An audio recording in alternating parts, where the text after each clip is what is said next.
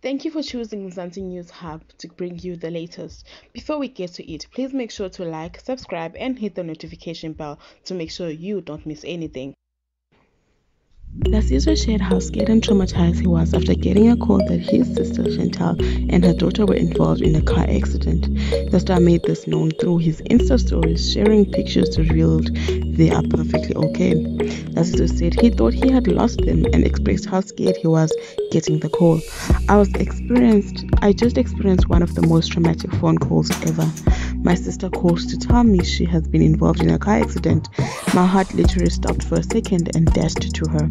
The comedian also shared that though the accident looks really serious, but his sister only sustained a few injuries while her daughter is doing perfectly.